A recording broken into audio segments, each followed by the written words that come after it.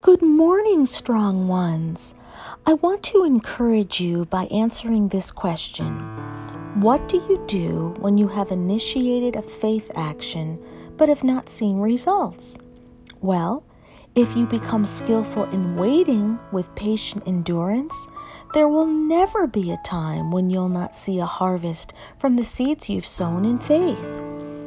Just as a farmer must wait after sowing his field before harvesting his crop, there is a process to faith that demands a period of waiting before harvest time. Ecclesiastes 3:1-8 tells us that there is a time for things to happen. For example, Acts 12:12-16, people were praying for Peter's release from jail. After he was freed from prison and he came knocking at their door, they were too busy praying to receive him. The time for prayer was over. It was time to receive.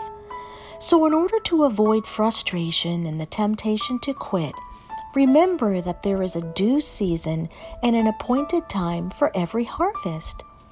In Mark 4:26-29, Jesus compares God's kingdom to a man sowing seeds, thereby demonstrating the law of progression.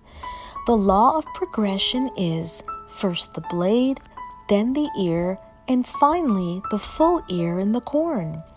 Once the progression has concluded, prepare your sickle for the harvest. For any harvest, someone must first cast his seed into the ground. He must continue to be attentive to his crop. The farmer understands the progression of the seed. Once it is sown, he knows his crop should grow. Like a farmer, you sow seed through your confession of the word and by your actions. As long as you do not dig it up, your seed will grow and produce a mighty harvest. Resist the temptation to give up and quit in regards to God's word. Galatians 6:7-10 tells you not to be deceived. God said that you would reap a harvest from whatever you sow. Because you know that God is not a liar, you can believe and know that his promises will come to pass. Remember, do not become weary in well-doing or lose heart or courage. As you continue to pray and wait expectantly upon the Lord, you will receive your promise in due season. As you wait expectantly upon the Lord, don't remain idle. Give God your full attention and service. Praise him during this time.